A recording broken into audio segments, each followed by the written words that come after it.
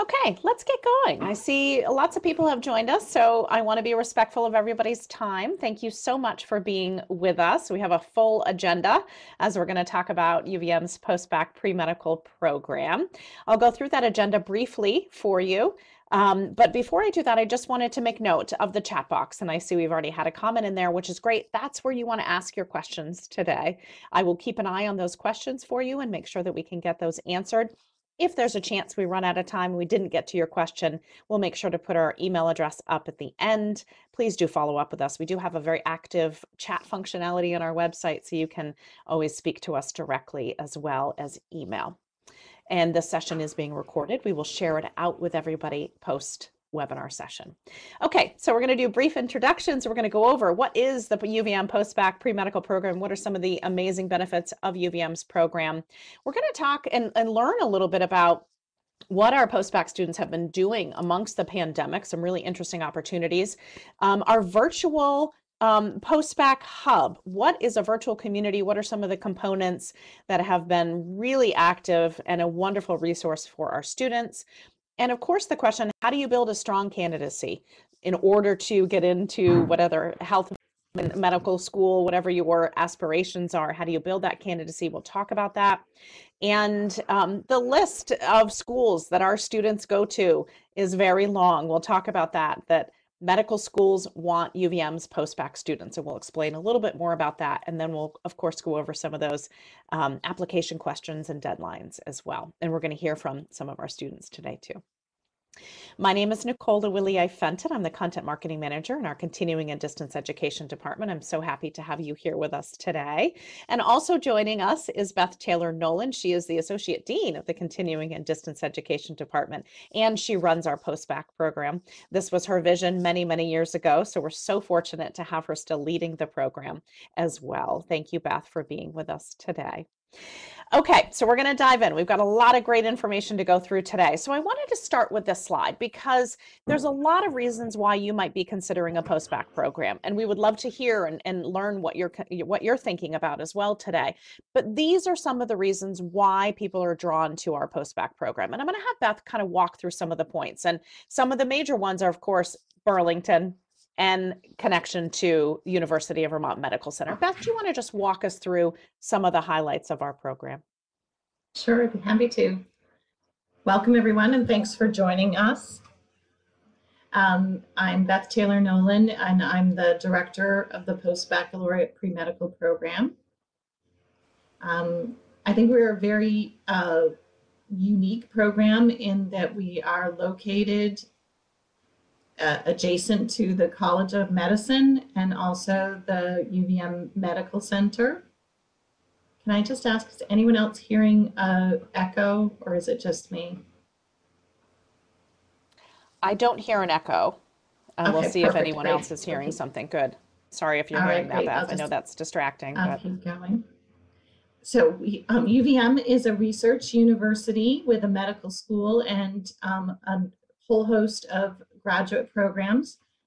Our Post-Baccalaureate Premedical Program is situated within the College of Arts and Sciences, and you have a full access to courses throughout the university at the undergraduate and graduate level.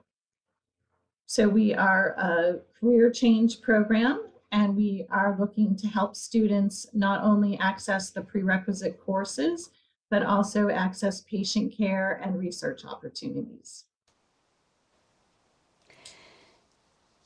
do you want to keep going? So Yeah.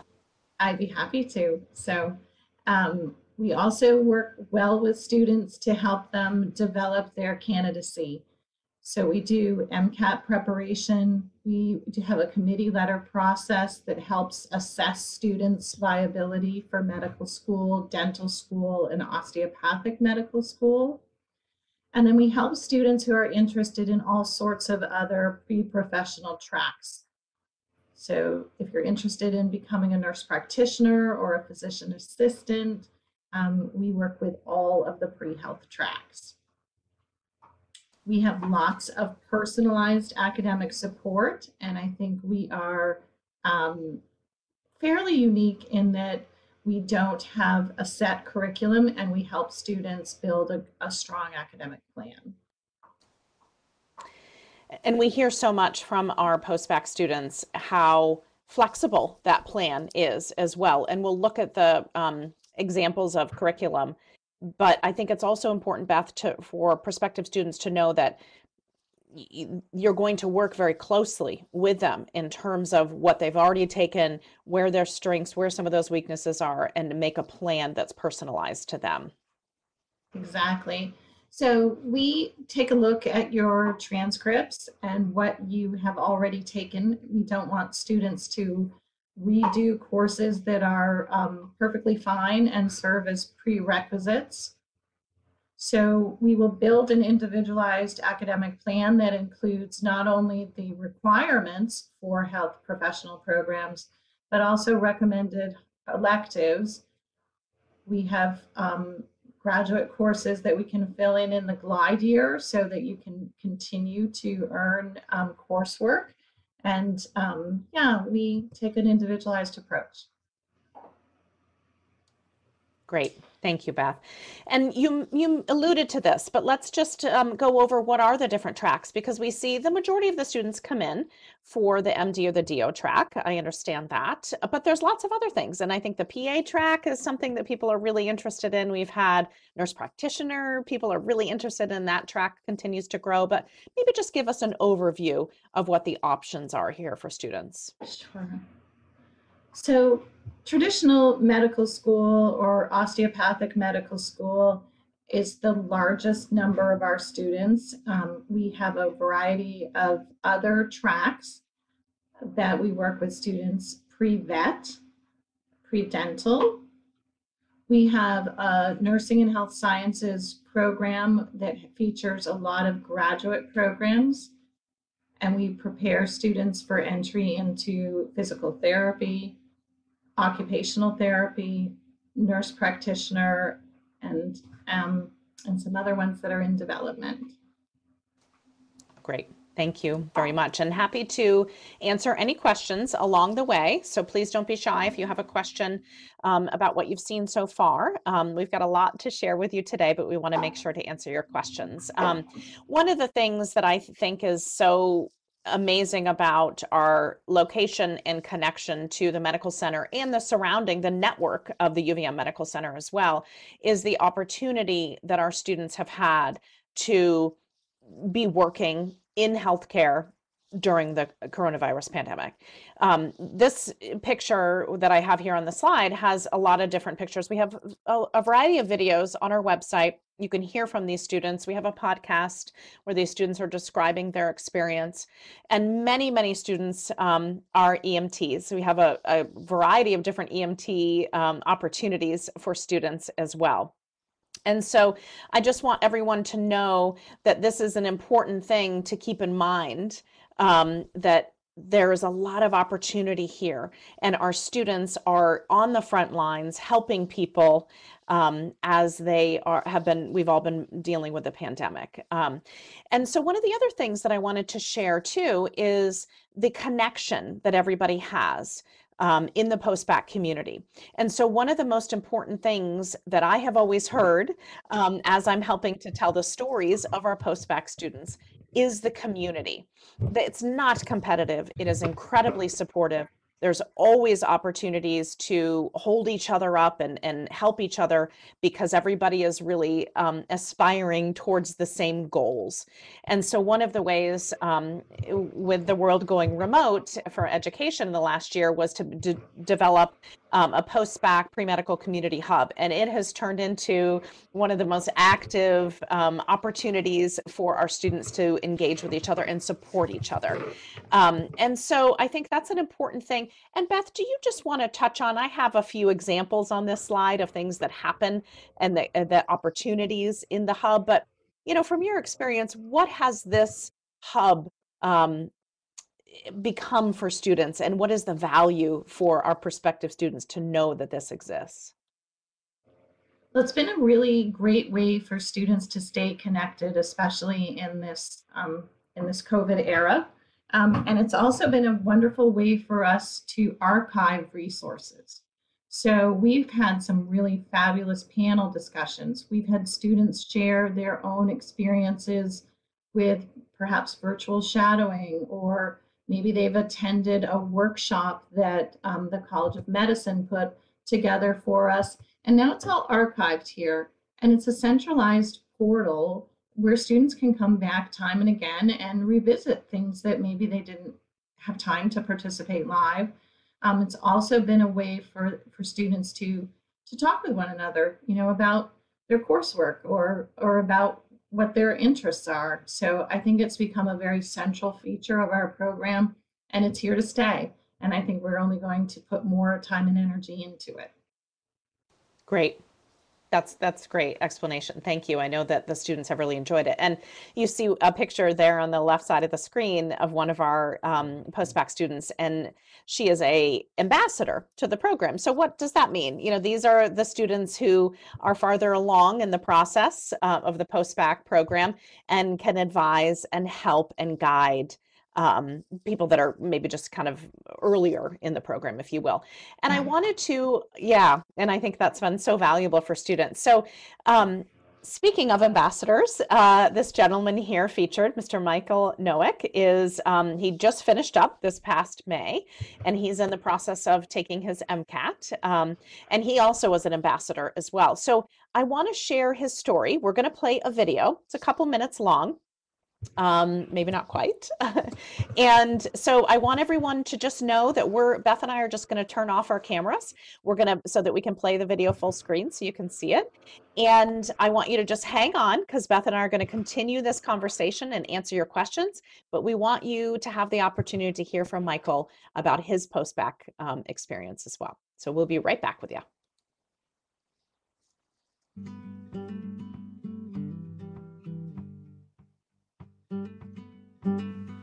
So I went to high school in Vermont, ski academy. I grew up ski racing at Pico, and I went to college. I ski racing at Boston College. I originally started the pre-med track, so then after college I took a job in finance in Boston, and I just didn't feel right. I enjoyed it, but it's always in the back of my head. I always kind of wanted to do medicine, and really it's like athletics and sports medicine. I'm pursuing what I want to be doing, but another thing is, since I've gotten older, another thing I've realized is location's a big thing for me. We're at a crossroads. I was like, you know what, I'm going to try post-bac, because it's something I always wanted to do. It's kind of leading me here. I've thought about it a bunch. I've done bigger cities. I'm more I like my activities. I like being really close to the mountains. For me, it was like, if I have the chance to link to UVM, which is in Vermont, which is where I really want to be, I might as well do that. It's a big, scary thing. And I was like, okay, I'm just going to take chem over the summer. We'll see, no pressure, and see how it goes. I got into the groove, and then I just kind of did it, and I finished orgo, biochem, and then physics last summer. And so now I'm studying for the MCAT. The mountains are here. It's an awesome place to be. You're going to be studying a lot. When you're not studying, you can go sneak a run up Mad River and come back, or there's some mountain biking trails close by. But I definitely think being on campus is a special part of the program. You get to study in the library right there. It's motivating. The hospital's right there. That was definitely very motivating and inspiring. If it's one of those things that you really want to do, go and do it. Don't be afraid.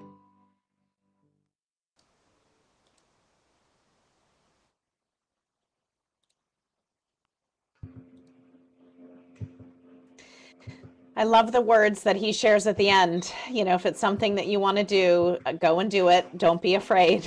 And it's a big step, when we recognize that.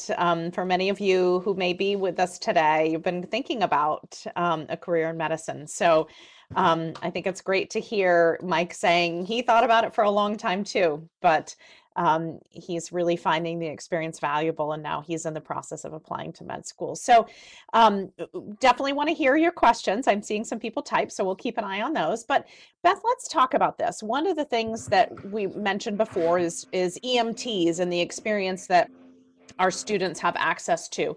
I've got two slides coming up here that show opportunities outside of the classroom. And one of the things that I know that you do, and the advisors in our program, is analyze with a student, well, what experience do you need? what do we need to do to build your candidacy to make sure that you are as strong as possible to get into whatever the next step is? So maybe just, all of this stuff isn't necessarily happening right now, but this is a snapshot of all of the things that typically our students have access to. Can you just explain a little bit of that? Sure. So you're right. There is a lot of more to it than just taking the science courses and earning a strong grade point average. So we'll analyze with a student, what are the things that they need to be focused on? Do they need more patient care? Do they need more exposure to research? Perhaps they've never had an opportunity to do some sort of scientific inquiry. So we have a whole host of opportunities once we get post-COVID, where students can engage in, say, a volunteer position at the hospital or a volunteer research opportunity with someone from the College of Medicine or a clinical practitioner from the hospital. So our students are very active and busy. They've been very creative and I think very resilient in the past year in terms of finding ways in which to satisfy those extracurricular activities. So, I think we've learned a lot about what students need and how to. Community service is a big part of the program and engaging with the community. Helping people who maybe don't have any advantages as some in our program do. So it's a multifaceted approach and highly individualized. And I think the strength also of our community is that we're small enough to get students really engaged with folks. Absolutely. And in normal times, and this will start to hopefully level out a little bit, some pieces coming back, so many opportunities to learn. I think about the the education series and the grand rounds, and many of our post-bac students say, I just happened upon a discussion and I popped in because they are studying in the medical center. And so you're really immersed in the world of medicine, and all of these different opportunities are there for our post-bac students. I know we have a couple questions coming in. I'm going to get to those in just a moment, but let's just talk about this as well. These are just two sample curriculums. Beth, just walk us through, what does this look like for students? So for medical school and dental school, there's a pretty set curriculum of 2 semesters of biological sciences, general chemistry, organic chemistry, physics, and we often see biochemistry, microbiology, and statistics, some sort of medical statistics in the mix. So we will take a look again at your transcript, what you may have already had, or what you might not you might want to retake something. We don't encourage a lot of redoing. We like to move students to a higher level, but we will work very closely with you to develop a really, I think, comprehensive academic plan. Now, with the other tracks, with physician assistant programs and nurse practitioner programs, there are not set prerequisites. So we work with students to identify pretty early on what are the maybe 10 or so schools or programs that they're interested in, and then we will customize a list of requirements and put together your academic plan. So we offer all of the core sciences in the academic year and in the summer session. So it's a pretty good way to access a year-round, a 12-month curriculum. Absolutely. And many, many students, and we'll talk about some of the admission deadlines, do start in the summer. Kind of testing the waters a little bit. And this is a great question from Matt. Matt, I want to address your question right now. Matt asked general question about guidance on the recommended letters, the required recommended letters. I've been out of school for a while, so academic recommendations are not that easy to come by. Do you advise that I take some undergrad or grad courses somewhere to obtain these? No, you don't need to. And you for you're talking about for entry into our program, correct? Yes. I'm thinking, so you just need a letters of recommendation, maybe from a supervisor or a colleague who can speak to your, maybe it's a community service person who's observed you working with, I don't know, someone on a project. So no, you can be creative about who provides those letters of recommendation, and we're not strict at all about that they must come from your undergraduate institution. Great. Awesome feedback. I know we get that question a lot too. And I want to Yes. answer this question too. Viera asked, I like that Mike in the video was saying you can do biochem. Could you do industrial chemistry or other courses that you could do to prepare also for med school?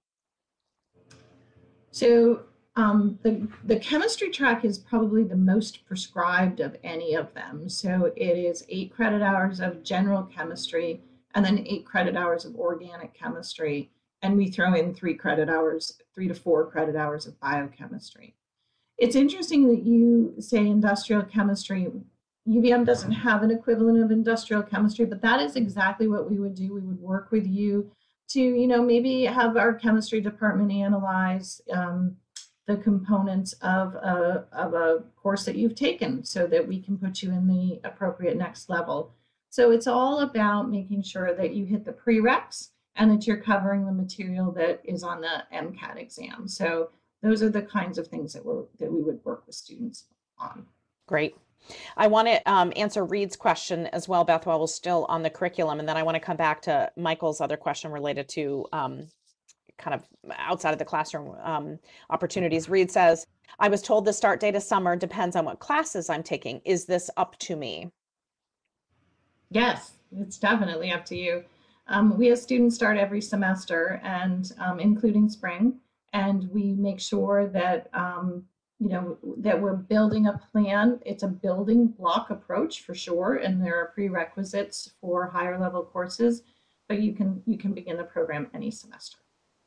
Great, and thank you for that great question. I'm going to zip back because I see a couple questions, one from Michael and another one looks like Semenia Mia also asked, what are grand rounds? And so let me go back to Michael's question so you know what that is too, Beth. Are there clinics, grand rounds involving psychology and psychiatry?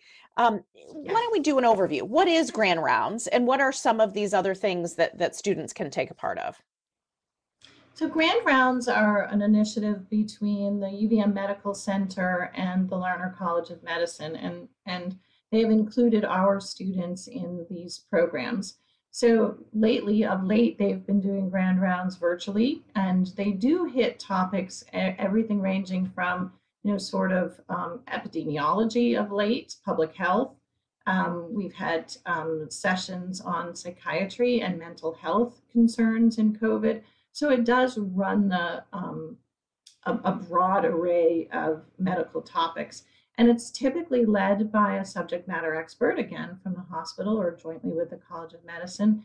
And students are invited to participate and ask questions. And I think it's been a terrific collaboration.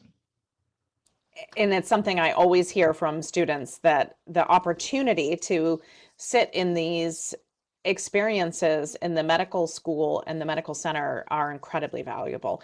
And I see a lot of other questions. So I'm going to pause on some of those questions for just a moment. We'll get through a little bit more information, and we've got great questions coming in and more info to share with you.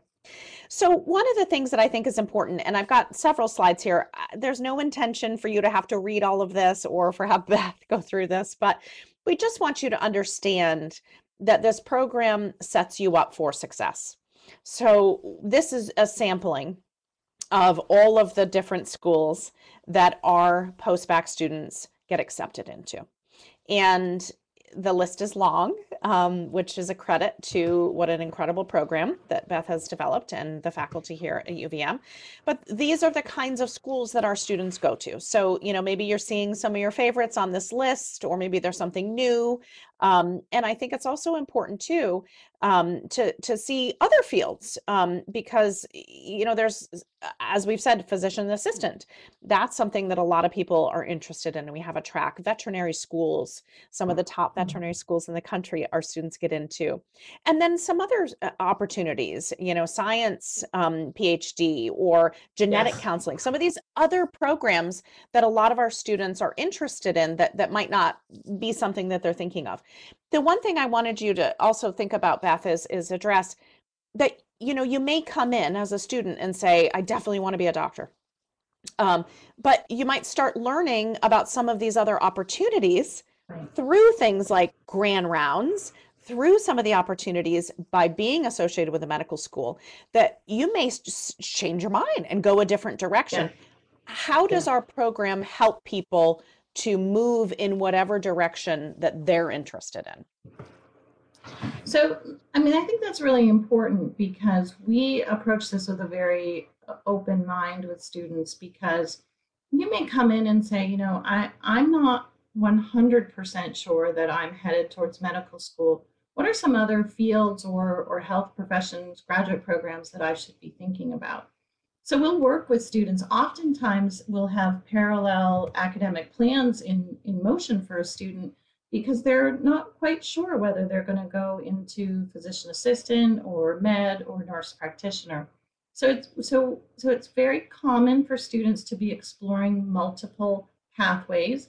We do zero in pretty quickly because the prerequisites do.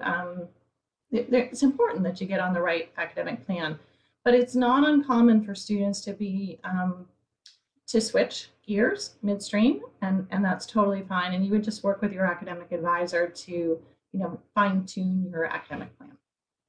Great, thank you. I just think that's an important point because sometimes students, you learn something and you didn't know that field was out there, and you're just really keeping open to that possibility.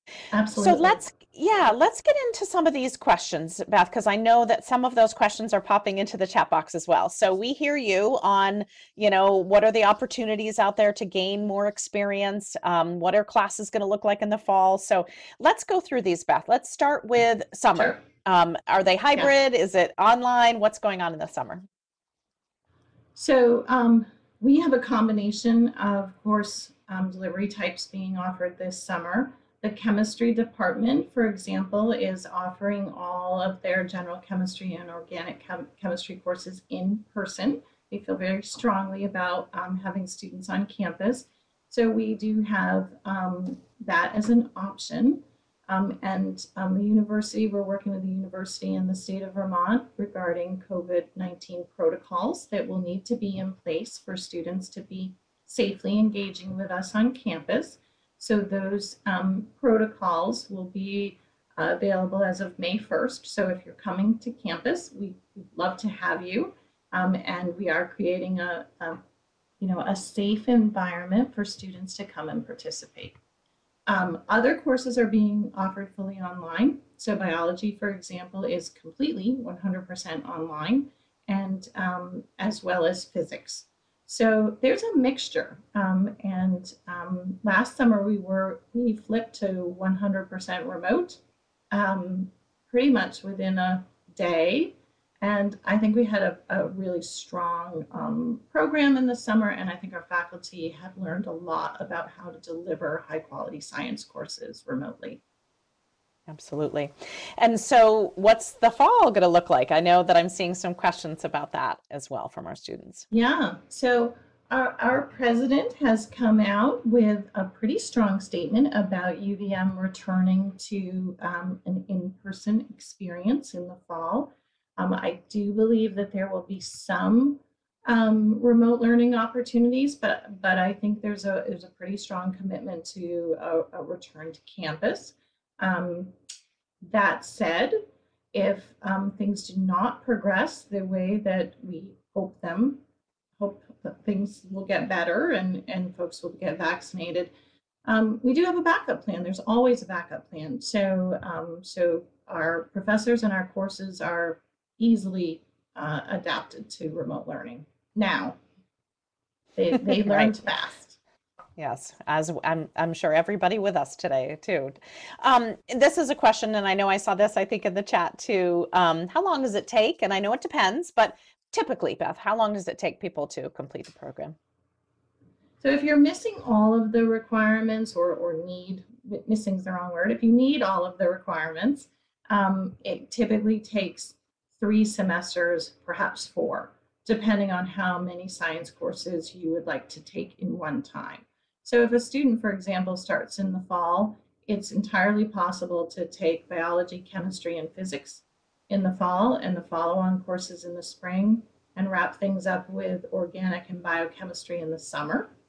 That is a rapid pace, and then we layer on some patient care and research opportunities, and that's a full plate for students. So and there's always the option to go part-time and to do things on a slower track. So it really does depend, but I would plan minimally 3 to 4 semesters. Great. And I know a question also came in from Marissa, and I think that might have also come in from someone else too. Housing. Where do our post-bac students live? So most students live in the Burlington community or in adjacent communities. Winooski is a community that's quite close to the campus, and many students live there. We have, again, in the Post-Bacc Hub, make announcements for students who are interested in looking for maybe a roommate or someone to sublet their apartment. But in general, students live in apartment housing, which in the greater Burlington community.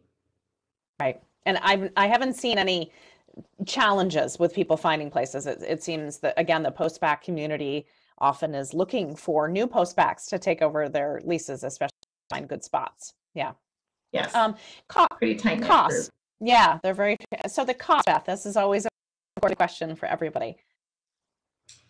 So UVM is a state institution. So if you are a Vermont resident, you will pay in-state tuition, and in-state tuition is by the credit hour. And if you are an out-of-state student, you will pay out-of-state tuition. So there is a chart in our tuition chart that I would encourage students reference, and it is by the credit hour. So it just depends on whether you're in or out of state and how many credit hours you're taking. Right. And so how do you there's a lab fees and books, materials. Great. Yeah, I was going to make sure that we factor in some of that. And what do you recommend students do? They maybe take a look at what classes they might be thinking they would need, and then start just doing the math and start figuring out what it might be. And then is there an average of rent that you would share with people? Well, that's a really good question, and I think it varies quite a bit. I would consult something like Zillow or one of the rental websites, because I think it really does depend on how close you want to be to campus. If you want to be within walking distance to campus or biking distance to campus, I think those rents are a little bit higher than if you're willing to live a little bit further from campus. So it really does depend. If you're bringing a pet, if you're bringing your dog, those are things that just factor into the mix. But Burlington is a college town, so if you are familiar with a college town, we're not San Francisco by any stretch, but we are pretty typical college town. So yeah, I'm probably skirting the actual number, but I would encourage folks to take a look at the resources. Yep, absolutely. And I know Fiona's asking what's the cost of living in Burlington. We can follow up with some more information on that too. Yeah, I'd be happy to.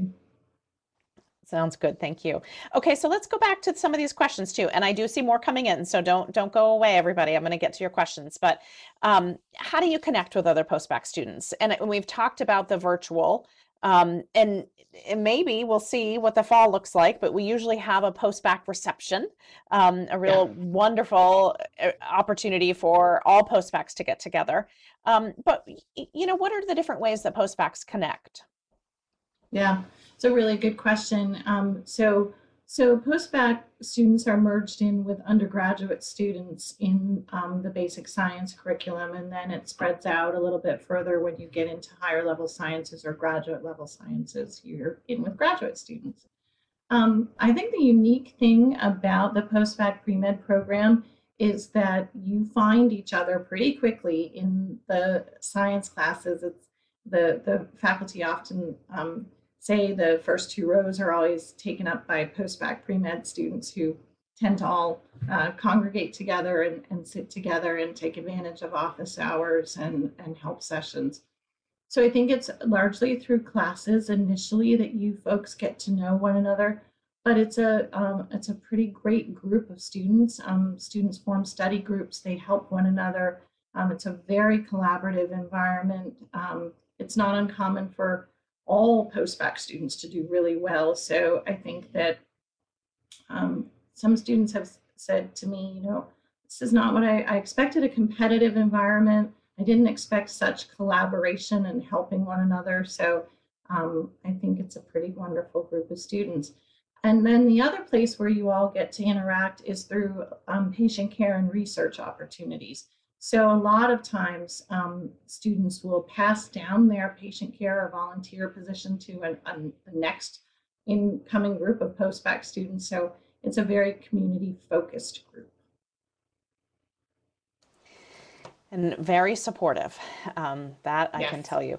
Okay, so then, and I know we've had this question a couple different times, so if this was one of your questions, please listen up to this because it's a big one. How are research, volunteers, shadowing, patient care, how has that been possible during COVID? And then looking forward, I know you don't have the crystal ball, Beth, but looking forward, what do you anticipate opportunities that could be coming for students? Well, I have 24 years of experience with a very open and viable patient care and research opportunity, and 1 year of COVID. So during COVID, yes, things shut down and shut down pretty quickly, and our students were very resilient and creative in terms of finding other ways to give back to the community. So we expanded the notion of patient care to community care. And a lot of people were volunteering through, I don't know, through the Red Cross, through after school programs, through nonprofit organizations that were trying to distribute food or to help folks get resources. So we expanded our notion of patient care to community care. And I think that that's been a really great experience for our students. Many more students got paid positions, which really, instead of just focusing on volunteer and shadowing, a lot of our students got paid positions within the hospital or within the healthcare community. So that's been really great because that has been just a wonderful experience for them to, especially we had a lot of students pursue EMT work that they hadn't, maybe they hadn't thought of becoming an EMT, or you know, we had students on the front line, you know, giving COVID tests and doing contact tracing. So we put our students to work, and I think they had ended up having a very good experience. Research has been more challenging because the research labs that are run by the university, and this is a nationwide issue, have shut down because they couldn't have other folks in their labs volunteering. We anticipate that will open up as soon as this summer, and for sure by the fall. So we incorporated research into classes. So we have research woven into several of our elective courses so that students were getting a taste of research in that realm. But it is something that we are looking forward to getting back up and running. Absolutely, as are the students, I have no doubt. We have a great question, Beth, from Amanda. Are there opportunities for pre-veterinary students to complete clinical hours? Yeah, so what would that be like? Yeah. So every year we have, I would say 5, maybe 10 pre-vet students who access our program. And we have lots of veterinary clinics that tend to small animals and large animals. We have, you know, lots of opportunities for students to either volunteer or to become veterinary assistants. We have a CREAM program where students are introduced to dairy farming and to caring for the dairy herd that the university manages. So there's a lot of different opportunities, and our animal science folks work very closely with us to provide access to those kinds of experiences.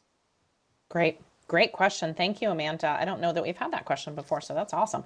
Yeah, that's great. Yeah, let's keep moving a little bit too. So maybe we'll get to some of your other questions here, everybody. The process to apply, and one thing I want you to maybe weave in, Beth, because Matthew was asking, how important is that undergrad GPA if you've been out of school and in the workforce for 5+ years? So just weave that in when you talk about Yeah. how we apply. So, so it's definitely not a one size fits all approach for sure. So we know that students have an easier time getting into medical school the higher their grade point average is. Everyone is aware of that, and yet not everyone, has that. And so we work with that. And so we will develop a plan. Maybe it's going to take a little bit longer. Maybe somebody's going to need to do graduate work or add a graduate certificate program. We also have a Master of Medical Science program that is an accelerated one-year master's program, which feeds directly into the Lerner College of Medicine. So we take a close look at people's academic records, what they've done in their time away from school, and also what motivates you. Why are you turning to healthcare at this point in your career? So we talk with students but prior to submitting their application because we want to help you and support you throughout the process. Great. Hopefully that answered your question as well. Applications online, personal statement, letters of recommendation we touched on. It does not have to be from undergrad. It can be creative, I think. Unofficial transcripts. Sometimes people do have trouble if they've been out of school for a while. How would someone approach that?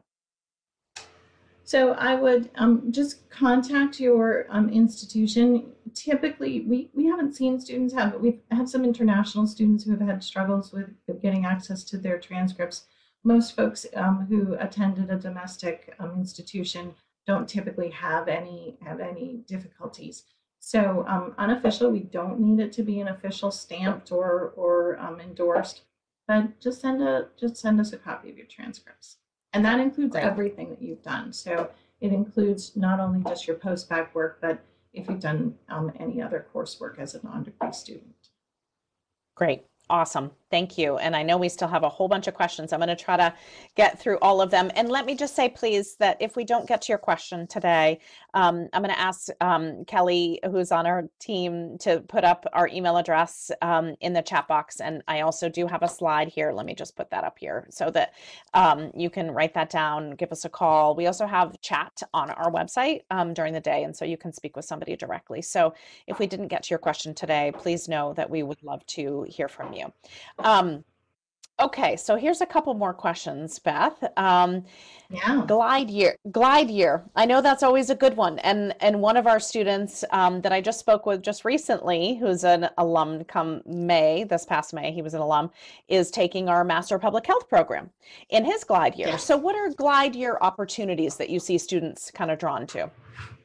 So glide year is technically the year that it takes you to apply to medical and health professional programs. And we work with students to put together an academic or patient care or research plan. So it really is about figuring out what you want to do for that year. And as Nicole was saying, we often see students do a Master of Medical Science program, which is a graduate program, or a Master's in Public Health, or a certificate program. So it definitely depends on what part of your application you want to focus on. Many of our students will fill a void. So perhaps you didn't have as much time to focus on research. So maybe you're going to want to go get a clinical research position or a research assistant position. So we really work with you to figure out how to best use that time. And we support you throughout the application process during the glide year as well. Great. Thank you. I love this question too from Samuel. The community, we've talked a lot about the post-bac community. How many students typically are in the program? And then, are you paired with an advisor? How does it work on the back end in terms of our support for our students as well? Sure. So we intake between probably no more than 70 students each year, and that is accounting for 3 semesters of intake. And you are paired with a pre-medical advisor who will help you with your everything from course registration to, spot checking your personal statement for your MCAS application. So it's sort of everything in between. We have 3 advisors on our team who can work individually with you. And then we have a lot of group sessions and a lot of, access to faculty and to, other professionals. Great, thank you. Wanted to answer this question from Marissa. MCAT. As you heard from Michael in the video, he is in the process of taking the MCAT. I think he's actually taking it now. But when do you take the MCAT? Is it, it's after you're done, but maybe just talk about that process, Beth. We lost you. I can try to share as much as I know, Marissa, about that. I'm usually back. post. I had Oh, you're back. Sorry, just a little That's bit okay. of internet snafu here. Oh, that's There, all right. Am I back? You're back. Great. Okay, we're so happy to Okay. have you. So when do students take the MCAT? So we have a lot of MCAT preparation opportunities, and we help students figure out what kind of MCAT preparation they would like to do. And we have a Kaplan course either online or and hopefully in person again, or students do self-study. But you do the MCAT at the end of the program when you've had all of the coursework. So typically students who, I'm working with students right now who are preparing for the committee letter process. They are likely taking the MCAT anytime between April and June. And then we have students who will take it during the summer. So it really depends on where you're at in your academic. Great. Thank you, and I'm glad you're back. This is a great one too. Resources for veterans. I speak with many veterans. I just spoke with a former Air Force pilot the other day in our program. Please talk about the support that UVM offers in our post-bac program for veterans. Yeah, so we have David Carlson, who is an excellent resource, and we can put anyone in touch with David because he helps students navigate their veterans benefits. So many students will access veterans benefits to help pay their tuition or their medical education as well. So we do have a dedicated resource within the university who helps you navigate all of those forms and policies. And so we have worked with many veterans over the years who have really taken advantage of their benefits. So it's a great approach. Great. And I'm going to get to 2 more questions and then we're going to wrap it up. Again, if there's something we didn't answer, please reach out to us. We would love to talk more with you. Matt asked, what's the difference between the post-bac program and the MS in medical science? Oh, good question. So the post-bac program is designed specifically for people who are looking for access to the coursework at the undergraduate level. And our Master of Medical Science is designed for folks who maybe already have completed the undergraduate level prerequisite courses and want to pursue graduate study in anticipation of applying to health professional schools. So one is undergraduate, one is graduate, we work together. Great, thank you. And then I do see other questions coming in. I know there's so many great questions here. Quick one, Beth. Is there an interview as part of the application process to post-bac? There's not one required, but we're happy to speak with students. Always happy to speak with students. Sometimes people want to give more explanation to something about their application. So we are very open to having students request an interview. And then I wanted to just get to this last one from Miriam. Are there resources for paramedics? Oh, so we don't have a paramedic program per se, but I have worked with students who are paramedics and who access patient care opportunities based on that credential. So while we value that as a credential, we don't have it as a part of our program. Great, great. And so thankful for all of these wonderful questions. Again, I apologize if we didn't get to them all. We're going to sign off here in just about 30 seconds, but just wanted you to make note of those deadlines. There is rolling admission for summer, as we noted earlier. And then if you're looking towards the fall, you want to keep an eye on that July 1 deadline as well. Oh, it looks like Miriam is asking if there's any discount for experienced paramedics or paramedic experience maybe. I don't believe so, but perhaps we could connect offline and I could learn more about the nature of your question.